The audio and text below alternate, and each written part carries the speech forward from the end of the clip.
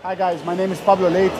I'm here with Fighting Lifestyle UAE, and today we have Bruno Frazatto here with us. He's going to be telling us a little about his routine, the recent MMA fight that he had, and also the adapt transitions from Jiu-Jitsu to MMA. Foi uma coisa natural. Na minha academia, quando eu peguei a faixa preta, tinha alguns atletas de MMA. E eu comecei a me interessar, eu já gostava do esporte e foi uma coisa bem natural. It was a natural process. When he got his black belt, were some athletes already fighting MMA, so it just became very natural for him to get into MMA.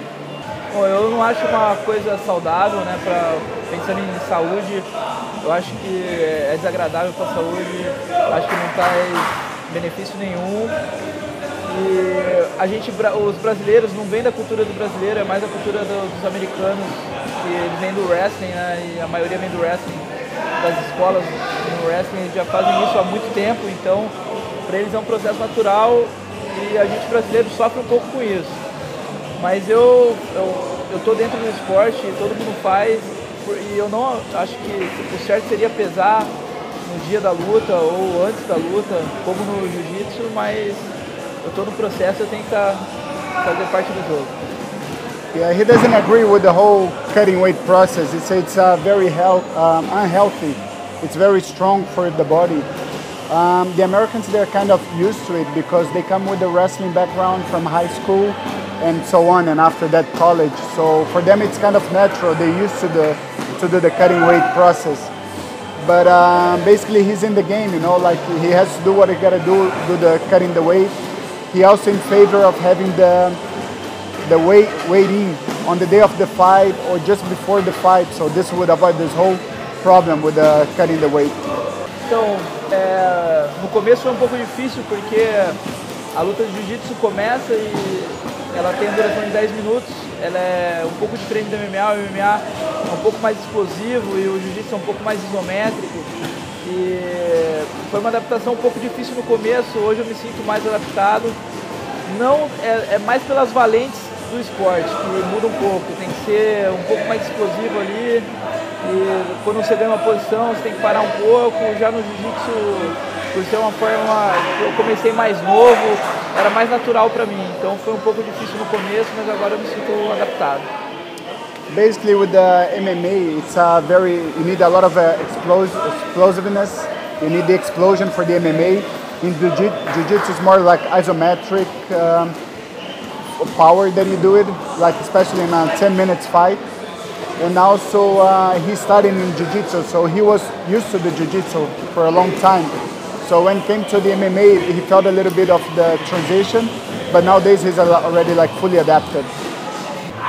Eu quero ser um atleta perfeito, eu quero ser quanto bom em pé como eu sou no chão e no wrestling também, mas eu vou sempre colocar meu foco nas finalizações, eu nunca vou deixar de lado o jiu-jitsu, que é meu carro-chefe, é o principal, minha modalidade principal, é da onde eu vim, a minha raiz, eu nunca vou deixar de lado, mas eu vou procurar ser um atleta completo em todos os aspectos. Basically, he's gonna try to be like a well-rounded fighter, to cover all the possible weakness areas and everything, but mainly focus on submission because that's where he comes from. That's his main goal. But of course, always trying to improve, always trying to get better. Bom, quando eu me mudei para o Rio de Janeiro, há 2 anos atrás, eu estava morando no Rio de Janeiro, comecei a fazer a preparação física com o mestre Rogério Camões. Ele tem muita experiência no MMA, ele acompanhou o primeiro UFC, ele já foi preparador físico do Vitor Belfort, do Calão Barreto, entre outros. Ele é preparador físico hoje do Anderson Silva. Então ele tem, além dele ser um ótimo preparador físico, ele tem bastante experiência para o MMA.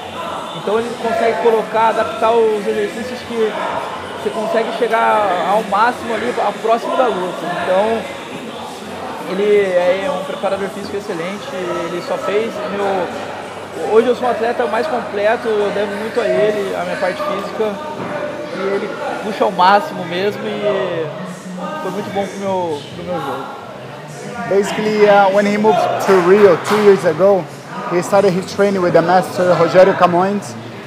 Rogério, for people who doesn't know, it's like the one responsible for the physical preparation for all the fighters in X Gym in Rio. So he used to train Vitor Belfort, Carlos Barreto. So he has a lot of experience in MMA and preparing those fighters for the MMA transition. And also his exercises are very specific for the MMA. So when you do the training like with him, the transition to MMA, it's like easier. And according to Bruno, he's like very thankful to Master Rogério Camões, because thanks to him, he's like a way better fighter today, with much more prepared. As barreiras, acho que as barreiras para as pessoas que são atletas no Brasil são maiores, né? Então a gente tem que, acho que a principal barreira que eu tive que superar foi a falta de incentivo. Eu tive que ter o incentivo da minha família, que graças a Deus me apoiou e que conseguiu me manter sendo atleta até a faixa preta, até quando começar a ter um retorno financeiro com patrocínio, seminário, as coisas que começam a acontecer. Depois você consegue ter um nome no esporte. E acho que a principal barreira foi essa, assim, para mim. Eu sempre gostei de treinar, então dificuldade em treinar, eu sempre gostei, fez parte do meu dia a dia. Acho que a principal barreira foi essa, conseguir me tornar um competidor completo, indo para todas as competições, tendo que ter o apoio da família e não de patrocinadores. Basically, the biggest challenge was like to become a fighter like in Brazil, was like having the help, you know, so his family always supported him all the way until he got his black belt. And of course, it's not easy to return this back to the family. So after that, he started to earn some money with the sponsorships and everything. And basically that's it, like just having the help of the family, that was like a big challenge. And thanks God, everything now it's done, solved. Então, a guarda do MMA é totalmente diferente da guarda do Jiu-Jitsu. Primeiro que a gente não tem as pegadas, e outra coisa que começa a vir, tem os punches, né? Tem a parte traumática de soco, cotovelada, então a gente tem que se adaptar. Eu procuro treinar bastante as finalizações, os botes rápidos, não posso ali trabalhar muito raspagem, esse tipo de coisa, só se for um bote muito rápido. E procuro também a treinar o ficar em pé, né? O stand-up, usar a grade para levantar. Então isso foi uma parte difícil no meu game, porque eu jogava muito com as costas no chão no jiu-jitsu. E hoje em dia eu tenho que levantar mais para voltar em pé e jogar mais por cima. Basically the transition, it changed a lot. You don't have the grips that you have in jiu-jitsu. In the MMA game, you have to be like very explosive, and you have to be very fast. So when you go for the submissions and the position, you have to be fast. So he used to come from a background where he used to have his back on the ground, and he had to change that. So now it's a lot of work on getting up, using the fence to help getting up, and also working on the stand-up game.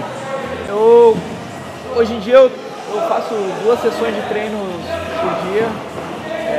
Eu procuro separar os treinos. Eu faço o MMA pela manhã, que é o treino mais forte, que a gente mistura as artes marciais, é mais um treino voltado para o MMA. E à noite eu procuro colocar uma modalidade específica de luta em pé ou jiu-jitsu, e 3 vezes por semana eu faço uma parte física, e no sábado eu faço também um treino físico. So basically the training is like he trains 2 times a day. In the morning part is the MMA with some specifics, and at night he does jiu-jitsu and also like some other martial arts, and like 3 times a week. And on a Saturday it's only the physical part, only the physical training. Hoje eu tenho o suporte de um nutricionista muito bom, que é o Bernardo Maia. Ele faz toda a minha alimentação e até minha perda de peso. Essa última vez que eu lutei de 135 pounds, foi a vez que eu tive que mais cortar peso e foi a vez que eu bati mais fácil peso. E acho que a dieta é o mais difícil para o lutador. É a parte mais difícil, com certeza, que a gente tem que se privar do alimento e só pode colocar o alimento para treinar, né? Então é uma parte difícil, mas a gente tem que seguir. E dessa vez eu segui a risca, eu me senti muito melhor condicionamento físico e de saúde também, e foi fácil para ter o peso. Então eu indico que os atletas procurem um nutricionista especializado em esporte para ter uma melhora de performance, que é isso que a gente procura, né? Basically, he has the help of a nutritionist called Dr. Bernardo, and he's the one responsible for the whole nutrition plan for Bruno. And on his last fight, he had to achieve 135 pounds, which was like very low weight category. But he said it was one of the easiest time that he had to achieve that, because he had the help and now the support of the nutritionist. So he basically like recommended for any athlete that you're looking to improve your performance to look for a nutritionist so he can help with your eating plan and you can do a proper meal plan and a work plan on that. Eu sou muito a favor do atleta completo, então eu me inspiro muito no Jorge St-Pierre. Para mim é a minha maior inspiração. Eu acho que ele é um atleta assim, que todo mundo tem que se inspirar. E eu convivo com o Anderson Silva, então ele para mim é uma grande inspiração também. Para mim ele é o melhor do mundo, então eu procuro olhar ele, o St-Pierre, tem alguns outros atletas também que eu gosto de lutar. O Minotauro pela superação dele, eu acho que todo mundo ali tem que ter isso dentro. Na hora que acaba ali tudo, acaba a sua condição física, acaba as técnicas, tem que ir ali no coração, então procuro me inspirar nele ali também. Mas esses são os atletas que eu procuro estudar mais e me tornar perto deles. Basically, a fighter has to be complete, and for him, like the closest fighter that comes to be complete is George St-Pierre, where he's like perfect in almost every part of his game, and also he's on a daily basis with Anderson Silva. So for him, Anderson Silva is like the best in the world, you know, and he also has a lot of respect and admiration for Minotauro for what he overcame. Because basically after you're fighting and your stamina is gone, all your power is gone, you know, you have to come with your heart. And that's where Minotauro plays a big role on that.